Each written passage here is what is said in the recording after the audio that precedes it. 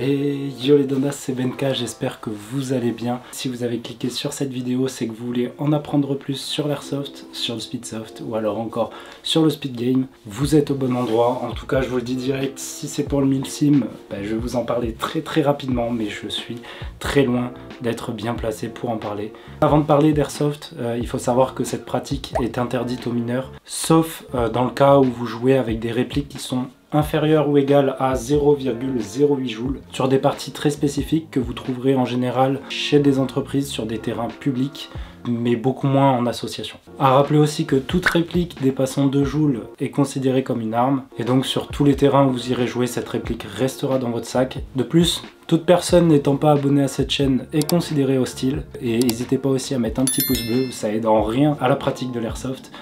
Mais ça fait plaisir et puis ça aide au référencement de la chaîne. Bon, je vais vous parler de l'airsoft loisir, aussi appelé Airsoft arcade. Vous allez pouvoir aussi retrouver toutes les explications sur qu'est-ce que c'est que le Speedgame et qu'est-ce que c'est que le Speedsoft, donc bien faire la différence entre les deux. Une petite aparté sur le milsim, juste pour vous expliquer ce que c'est. Si jamais ça peut vous intéresser, vous pouvez après aller voir d'autres vidéos, je suppose qu'il y en a plein sur YouTube, si c'est le mode de jeu qui vous plaît le plus. Et enfin, je vais vous parler un peu des sites sur lesquels moi je commande mon matériel Airsoft, mon matériel aussi Speedsoft, tout ce dont vous avez besoin pour jouer à l'Airsoft, que ce soit de l'Airsoft arcade, Speedsoft, Speedgame ou même milsim. N'hésitez pas à aller voir directement la partie de la vidéo qui vous intéresse. Pour tous ceux qui commencent totalement l'Airsoft, n'hésitez pas à regarder la vidéo en entière, ça peut vous donner des idées et il y a sûrement peut-être le Speedsoft que vous connaissez pas, peut-être le Speedgame ou encore même le milsim ou encore même juste l'Airsoft classique, vous connaissez peut-être pas toutes ces différences et c'est le but de cette vidéo. Let's go! L'airsoft loisir, qu'est-ce que c'est? C'est aussi appelé l'airsoft arcade, c'est aussi le type d'airsoft qu'on trouve le plus sur les terrains d'entreprise. Il est souvent confondu avec le milsim, à la différence des deux, ça va être qu'il n'y a pas de dress code qui est forcément attendu. Vous pouvez venir autant en civil qu'en tenue militaire et aussi pas de reconstitution de l'histoire. Par contre, vous pouvez retrouver des scénarios qui sont très proches. Ça peut être de la capture de drapeau, ça peut être de la prise d'otage, plein de choses. Comme je vous l'ai dit, il n'y a pas forcément de tenue spéciale à avoir. Quand j'ai débuté l'airsoft, j'ai débuté par l'airsoft loisir. J'avais une tenue militaire classique, donc avec un camouflage classique. Après vous pouvez prendre des références sur des films, sur des jeux vidéo même, histoire de faire votre propre tenue. Et après si vous n'avez pas envie de vous prendre la tête avec une tenue, vous pouvez très bien jouer en tenue civile, donc venir comme vous êtes. Bien sûr c'est pas forcément accepté selon les scénarios en milsim, mais là on parle de l'airsoft classique. Je vous conseille de faire attention avec les patchs de grade militaire, les patchs du GIGN, police, gendarmerie, tout ça. Ce sont des patchs qui sont censés être mérités et qui sont très mal vus sur les terrains d'airsoft. Voilà, maintenant vous prenez l'info comme vous voulez, moi je m'en dédouane. Donc voilà, je l'avais déjà présenté, vous pouvez aller voir la vidéo de présentation de mon équipement Airsoft. C'était donc une veste militaire et un treillis exactement de paramilitaire. Une tenue très classique qu'on peut retrouver sur plein de terrains d'Airsoft. Vous pouvez vous les procurer dans des dépôts militaires. Donc ça, c'était au niveau de la tenue, vous êtes totalement libre. Donc au niveau des protections, ce qui va être obligatoire, ça va être soit les lunettes de protection Airsoft aux normes EN 166, soit, et moi je vous les conseille, un masque, parce que vous allez avoir une meilleure protection, une bille ne peut pas passer juste ici au coin de l'œil, une meilleure protection, moins de buée, une meilleure accroche grâce à ces sangles, donc vraiment parfait pour l'airsoft loisir. Au niveau des protections, vous allez retrouver les grilles pour le visage, pour le bas de visage. Elles ne sont pas forcément obligatoires dans certaines associations, par contre moi je vous la recommande fortement si vous ne voulez pas vous retrouver avec une dent en moins. Forcément, côté esthétique, il va falloir se démerder pour que ça aille avec votre tenue. Mais en vrai, ne faites pas l'impasse juste pour l'esthétique. C'est vraiment important, ça coûte cher de refaire ses dents. Et puis surtout, ça fait mal quoi les gars, mettez une grille, non?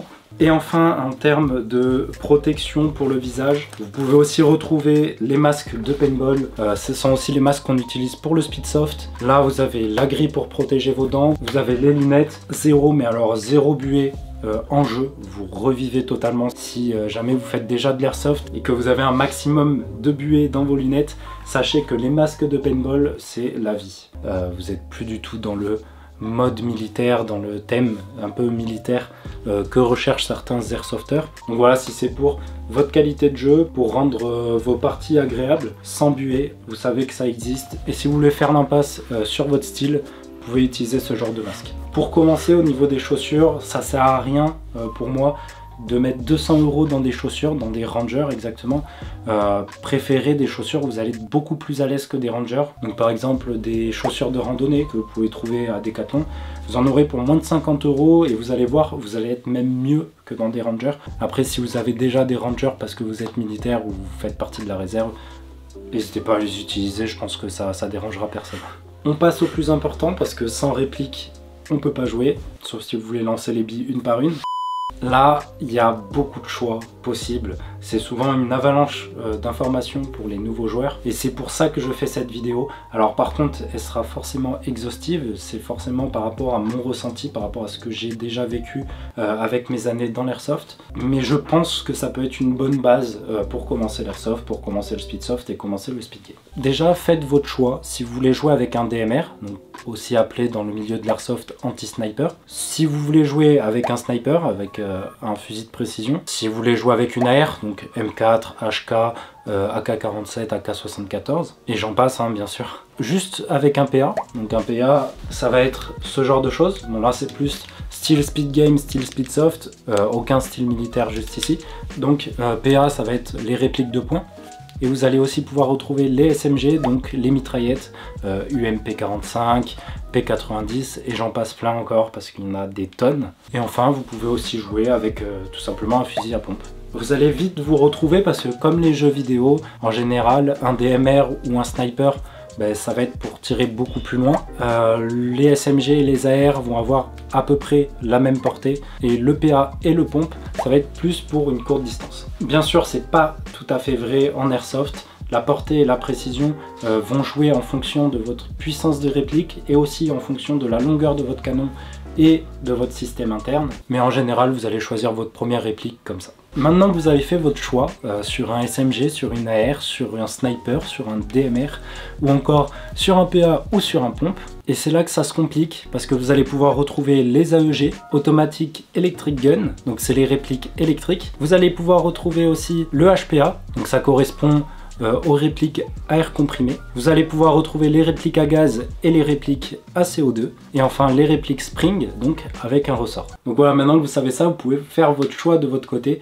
Moi je vais vous aiguiller plus facilement vers de l'AEG pour tout ce qui est AR, SMG, parce que c'est ce qui est le moins cher et en général vous allez pouvoir commencer l'Airsoft grâce à ce genre de répliques. Pour les AR et les SMG, je vous conseille les marques GNG. Donc si vous voulez améliorer vos répliques au cours du temps, je vous conseille les LIENS Tactical ou encore la marque Sima. Il existe bien sûr plein d'autres marques et c'est vraiment par rapport aux marques que j'ai pu tester que je vous donne mes avis dans cette vidéo. Il existe aussi des répliques longues à gaz, donc ça va rajouter un blowback. C'est plus pour l'effet réaliste de l'Airsoft, donc on va en retrouver beaucoup dans le milsim. Ce que je peux vous dire, c'est que ça coûte très cher. En général, vous n'allez pas en trouver beaucoup à moins de 500 €. Donc c'est vraiment pas des répliques que je vous conseille pour débuter l'Airsoft. Et enfin, je vous en ai un peu parlé, il existe le HPA. Donc c'est des systèmes très performants qui vont vous permettre d'avoir une meilleure réactivité, qui va vous permettre de pouvoir régler votre puissance très facilement. Vous allez avoir des meilleures performances sur vos répliques. Petit point négatif qu'on peut retrouver, il vous faut un flexible et une bouteille d'air. Mais outre ça, par contre, c'est une grosse tuerie. En ce qui concerne le sniper, donc je peux vous en parler parce que j'y ai beaucoup joué.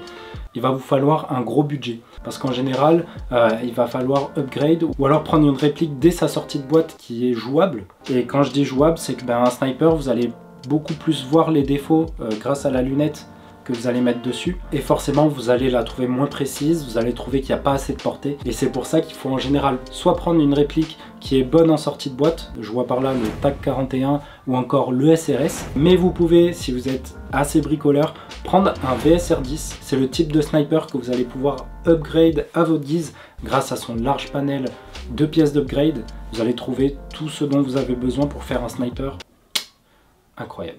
En ce qui concerne les snipers, ça va être plus un système spring où vous allez reculer un ressort et ensuite vous allez appuyer sur la gâchette et le ressort va se détendre, ce qui va créer de l'air comprimé. Mais il existe aussi des systèmes HPA qui valent un peu plus cher, qui fiabilisent votre réplique, qui la rendent plus silencieuse, qui la rendent plus précise et plus régulière. C'est le cas de mon sniper aujourd'hui, mais je peux vous dire qu'il coûte un bras et c'est peut-être pas la bonne solution pour commencer l'Airsoft, même si le sniper est un jeu que j'apprécie énormément. Vous allez pouvoir retrouver vos PA qui vont être soit à CO2, soit à gaz.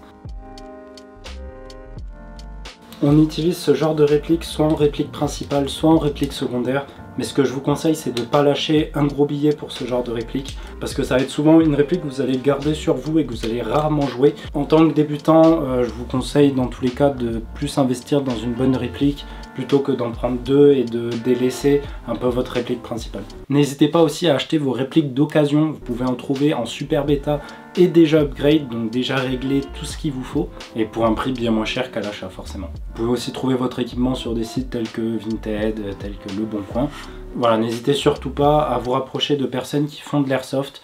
N'hésitez pas d'ailleurs à me suivre sur Instagram si jamais vous avez des questions à me poser, si jamais vous avez besoin d'aide pour commencer l'airsoft. Moi, c'est avec plaisir que je vous répondrai et que je vous redirigerai si jamais j'ai des informations sur votre question, ou si jamais je peux y répondre, j'y répondrai directement. Au niveau du grammage de votre bille, moi je vous conseille soit de la 0,25 pour tout ce qui est AR, SMG, même PA et aussi pompe. Pour tout ce qui est sniper et DMR, je vais vous conseiller plus des grammages un peu plus lourds pour gagner en précision.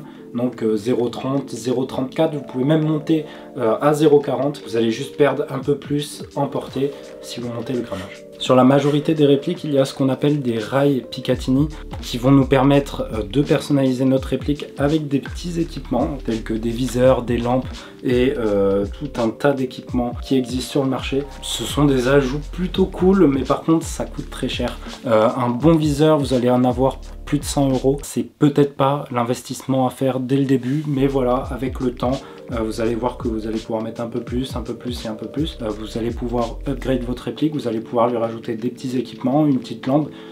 C'est pas forcément utile d'en avoir dès le début, sauf si vous jouez au sniper. Par contre là il vous faudra sûrement une lunette, donc moi j'ai une 4x40, donc voilà, qui est montée sur mon sniper.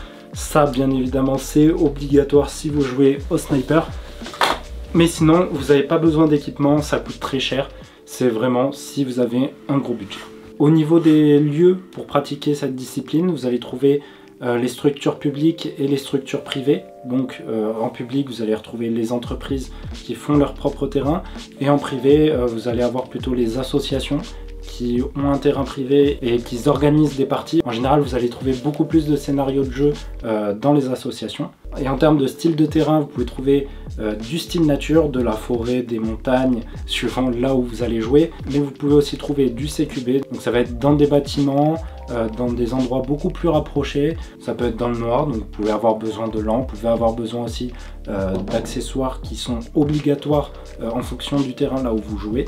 Et je vous vois venir, surtout éviter de faire de l'airsoft en urbex, dans des endroits qui sont pas légales, où personne n'a d'autorisation pour jouer. De 1, parce que c'est pas légal, comme je viens de le dire, et de 2, parce que c'est très dangereux et voilà. Au niveau des prix, dans les entreprises, ça peut varier. On peut être autour de 10 € la journée si vous avez votre propre équipement. Sinon, au niveau des associations, ça va être plus aux alentours de 5 €. Donc c'est ce qu'on appelle la PAF. En fonction de certaines associations, ça peut monter à plus. Ça peut descendre aussi à 2 €. Ça, c'est à vous de vous rapprocher de votre association la plus proche, de votre terrain d'airsoft le plus proche. À vous d'aller fouiller un peu sur les groupes Facebook et de trouver le terrain qui vous correspond. N'hésitez pas aussi en commentaire à écrire là où vous jouez, à demander aussi si des terrains existent dans votre secteur, si vous cherchez plutôt des terrains d'airsoft classique, si vous cherchez des terrains de milsim, ou alors si vous cherchez des terrains en Speedsoft. N'hésitez pas à mettre tout ça en commentaire, je suis sûr que la communauté vous aidera, et puis c'est le principe même des commentaires.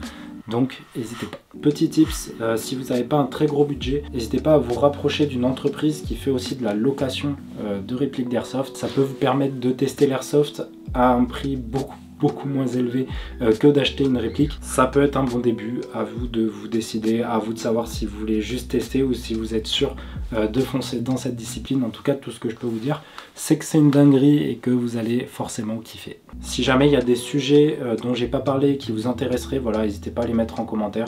Moi, je suis là pour vous aider, je suis là pour aider un maximum et faire évoluer la discipline qui est le Speedsoft, et en même temps faire évoluer l'airsoft.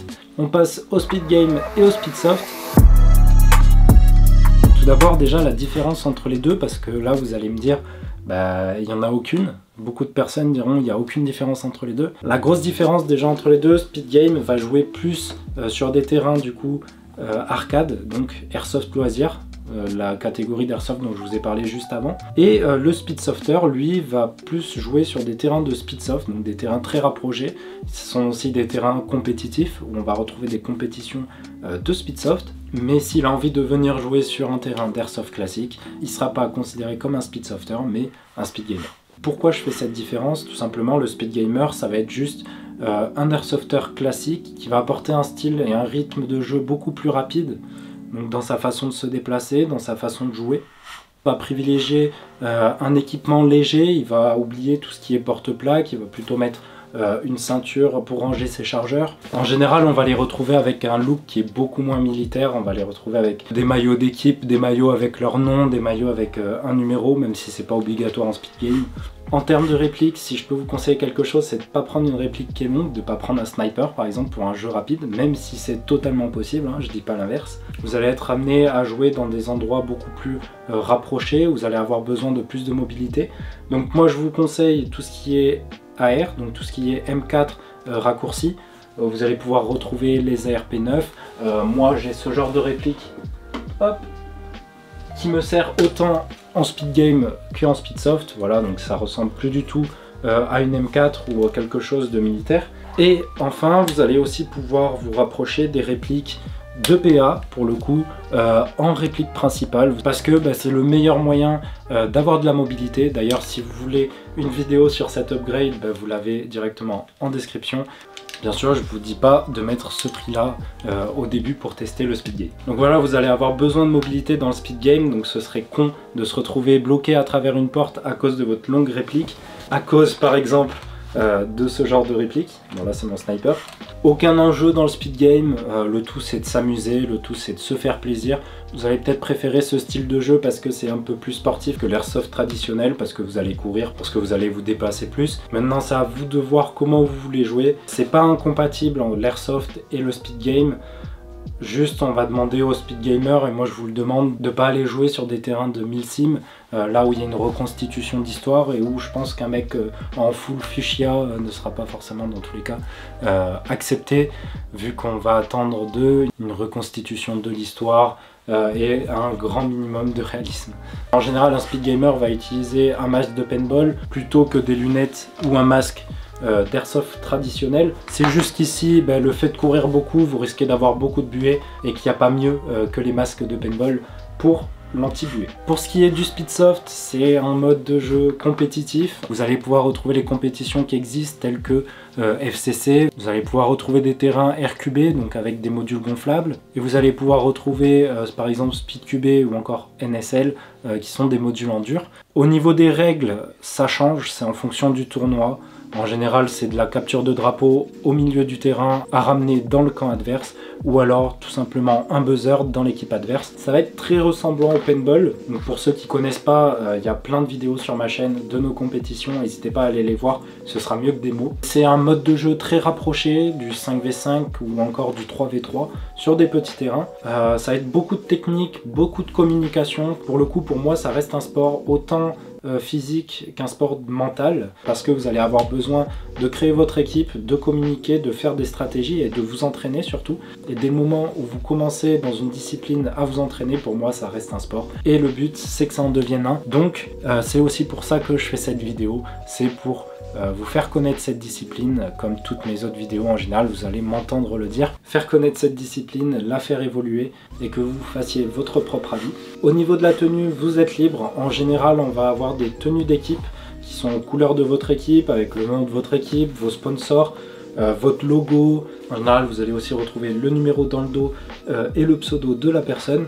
Là, pour le coup, au niveau de la protection, ça va être masque de paintball obligatoire. Plusieurs marques existent. N'hésitez pas à aller voir la présentation de mon matos Speedsoft si vous voulez des conseils sur les masques et sur mon stuff en Speedsoft. Il est conseillé aussi de jouer avec des protections, donc vous pouvez retrouver les genouillères, vous pouvez retrouver des coudières qui vont protéger les coudes et les avant-bras. Vous avez aussi ce qu'on appelle les slide shorts, c'est des protections au niveau des hanches et une protection à l'avant. Donc ces protections elles vont vraiment nous servir à pas se blesser sur nos slides. Je pense aussi aux genouillères qui vont nous permettre d'être beaucoup plus à l'aise sur nos sorties basses, donc avoir les genoux au sol comme ça sans protection, à un moment on n'en peut plus. Donc tout ça c'est c'est des protections souples en gel ou en mousse. Pour les répliques, seule contrainte au Speedsoft, ça va être d'avoir des répliques en dessous d'un joule 1. Ça va être en fonction du terrain là où vous jouez, mais en général ça excédera jamais 1 joule 1 ou du moins 305 fps à la 0.25.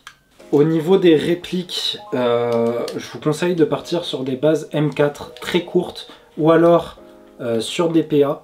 À vous de voir. Donc en PA, je vous conseille soit les IKPA, soit les Glock, soit les AAP01, même si moi je vous conseille totalement les IKPA. Si vous avez un gros budget, je vous conseille de partir directement sur l'Atom avec son système HPA, donc F2. Hop. C'est une réplique qui est prévue pour le Speedsoft, qui a été faite et pensée pour le Speedsoft. C'est une réplique super légère, faite en impression 3D, SLS. Hop. Il existe maintenant le canon long et le canon court. À vous de faire votre choix aussi. Vous vissez votre bouteille d'air au cul de la réplique et vous êtes prêt pour aller tirer de la bille. Au niveau des équipements que vous pouvez rajouter sur votre réplique, personnellement j'en mets pas. En général vous n'allez pas avoir beaucoup de personnes qui vont mettre de viseurs ou des lampes, sachant que les lampes sont maintenant interdites sur beaucoup de terrains de Speedsoft à cause des crises d'épilepsie. J'ajuste mon tir en fonction de mon trait de bille, puis avec l'entraînement vous savez comment réagit votre réplique, donc vous savez à votre sortie où est-ce que vous allez tirer. L'équipement par contre qui va être obligatoire, ça va être un traceur, ce qui va permettre de faire briller les billes traçantes. Ça va être en général obligatoire sur des terrains indoor et donc sur beaucoup de compétitions de Speedsoft. Vous en avez d'ailleurs un fourni directement avec l'Atom et ça c'est juste incroyable. Il n'existe pas forcément beaucoup de terrains de Speedsoft déjà créés en France. Dans les plus connus, vous avez FCC à Préty, au-dessus de Mâcon. Vous allez retrouver aussi La Fabrique à Thouars. Vous allez pouvoir retrouver aussi des terrains en module gonflable un peu partout en France. Renseignez-vous sur les endroits où vous pouvez jouer. Je vous mettrai en description un lien vers un groupe Facebook de Speedsoft. Posez vos questions dessus. N'hésitez pas non plus à venir me voir sur Instagram, à me poser vos questions en DM. Voilà, pareil, l'espace commentaire peut être utile pour ça aussi. J'y répondrai avec plaisir. Bon, pour le milsim, j'ai pris mon téléphone parce que comme je vous l'ai dit au début de vidéo, je suis pas vraiment apte à en parler parce que j'ai jamais testé. Donc voilà, si jamais aux alentours de Toulouse, quelqu'un veut me faire découvrir cette discipline, c'est avec plaisir. Maintenant, c'est pas forcément mon style de jeu, mais à voir, ça peut être intéressant. Donc le milsim qui veut dire Military Simulation ou simulation militaire en français, ça désigne la pratique récréative de la simulation de scénarios de combat en reproduisant des conditions aussi réalistes que possible. C'est la définition de Google. Avec mes mots, du coup, ce serait tout simplement des reconstitutions historiques, des reconstitutions de combats militaires avec des stratégies en groupe sur des terrains de plusieurs hectares qui vont permettre de recréer des scénarios réalistes. Je vois par là aussi du roleplay par exemple. D'ailleurs qu'on m'arrête directement en commentaire si je dis des conneries. Un dress code va être demandé. Si on fait une reconstitution de la France contre l'Allemagne, il va falloir qu'il y ait des personnes qui soient avec un uniforme allemand, des personnes en uniforme français, avec des FAMAS par exemple pour les Français. Tout ça pour recréer cet esprit un peu historique, un peu militaire. Et c'est pour ça que j'interdis moi-même, si c'est pas déjà le cas, toute personne qui fait du speed game ou du speedsoft de venir avec ce genre de réplique, ce genre de masque sur des parties comme ça. Je sais pas quoi dire d'autre sur le milsim. Si une vidéo vous intéresse par rapport au milsim, n'hésitez pas à me le mettre en commentaire. Je peux me rapprocher de personnes qui en ont fait et pourquoi pas leur proposer une vidéo en featuring. En tout cas, je peux pas vous en dire plus en détail sur cette discipline. On va passer directement au site d'achat. C'est parti. Pour les sites d'achat, j'ai ma petite liste qui est juste là, histoire de ne pas en oublier. Vous pouvez retrouver l'Atom sur le site de Protec. Vous allez pouvoir trouver sur ce site aussi des impressions en 3D. C'est par exemple le cas de mon support GoPro juste ici pour mon masque de paintball. Sinon les sites suivants c'est des sites où j'ai déjà acheté dessus. Donc on va retrouver OPS Store, qui est un superbe site avec une très belle interface. En général on se perd vite sur ce site parce qu'on a envie de tout acheter, et un service après-vente incroyable. J'avais eu un problème lors de mon premier unboxing, ils m'ont renvoyé la pièce le lendemain. On retrouve aussi Airsoft Entrepôt, rien à dire sur ce site, c'est un site qui fonctionne très bien. Vous allez pouvoir retrouver vos répliques là-dessus, votre d'autres équipements, donc c'est un peu le même style qu'au PS Store. Je peux aussi citer Power6 d'ailleurs, qui sont pas mal pour tout ce qui est HPA. J'ai déjà acheté sur Taiwan Gun pour tout ce qui était équipement, casque. C'est un site qui vient donc de Taïwan. C'est un site où les équipements coûtent vraiment pas cher. Et enfin, vous pouvez retrouver Airsoft Opération. J'avais acheté mes canons, je crois, sur ce site-là. Et aussi Taureau Distribution. D'ailleurs, c'est là où j'ai acheté mon masque de paintball. Vous allez retrouver vos équipements aussi pour le Speedsoft, les équipements pour le paintball. Et vous pouvez aussi retrouver vos équipements de paintball, par exemple, sur le site d'HK Army, dont j'ai fait une vidéo il n'y a pas très longtemps sur un unboxing. Hop, j'aurais fait la promo de toutes mes vidéos. Pour les nouvelles personnes qui sont venues sur cette vidéo, voilà, donc n'hésitez pas à aller voir les autres. J'en ai plein, il y en a plein sur cette chaîne. Ça fait plus d'1 an qu'on est là. Donc n'hésitez pas à vous abonner à la chaîne, à activer la cloche pour les notifications, à laisser un petit pouce bleu si la vidéo vous a plu, à poser vos questions en commentaire ou alors en message privé sur Instagram. Moi je vous dis à la prochaine, c'était Benka, ciao.